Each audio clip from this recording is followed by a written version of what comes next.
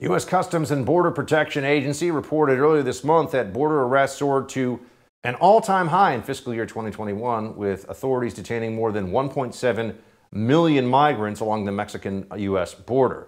Think it's bad now? Just wait till they find out that if they play their cards right, hundreds of thousands of dollars in cash payments could be waiting for them on the other side. Who knows?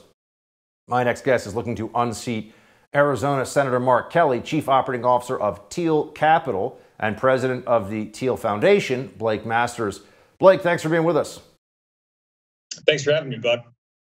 First off, Blake, they're saying now, this reporting just coming out in the last 24 hours, that the U.S. government could pay out as much as $1 million per migrant family, $450,000 an individual, to those who were separated under the Trump administration's enforcement policies at the border starting around 2018, a few years ago. What do you make of this? For a lot of people, this seems like quite a shock. It's almost the most shocking thing imaginable. We're governed by this ruling class that just hates Americans. They have contempt for people who were born here, right? This idea that you're going to pay $450,000 in cash to illegal aliens is absolutely crazy. There's just no other word for it. It is just crazy. The people I talk to on the ground in Arizona are just apoplectic about this. Yeah, I wanted to ask you about that. You're running in a border state.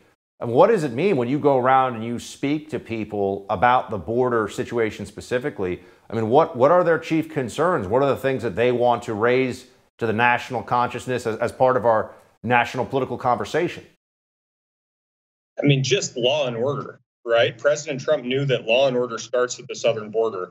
That's something that those of us who live in southern Arizona, we know all too well. You talk to sheriff's deputies down here, because Border Patrol is being handcuffed by the Biden administration. So much of this burden falls on the small county sheriffs and the deputies. And we're just being overwhelmed. It's so unfair. We are just being overwhelmed because this administration refuses to enforce the law. And then when you promise people cash payments, right? When you promise people, hey, come here illegally, we'll put you up in a hotel, you'll get a lawyer. Well, of course, people are going to come. And that's why you see this giant caravan heading our way right now. It's disgusting.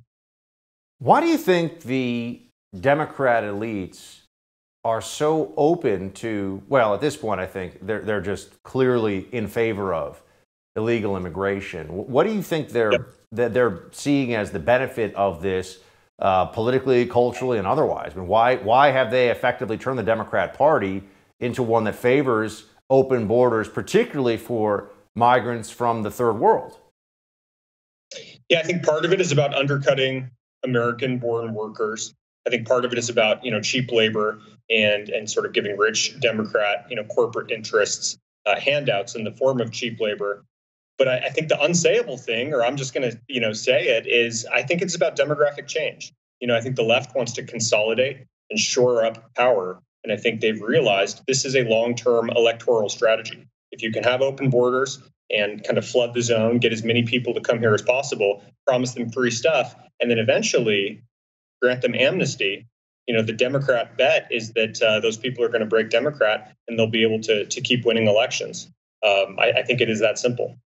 Is there expectation, I know you're running yourself, that when it does come time for the American people to cast their vote in the upcoming midterm election, that this Democrat policy at the border and really the Biden administration's obvious failures and perhaps even lack of intent to secure the border will have real electoral consequences? Or do you think the media is able to downplay and even cover up what's going on to the extent that we might not have the accountability? How do you see it playing out?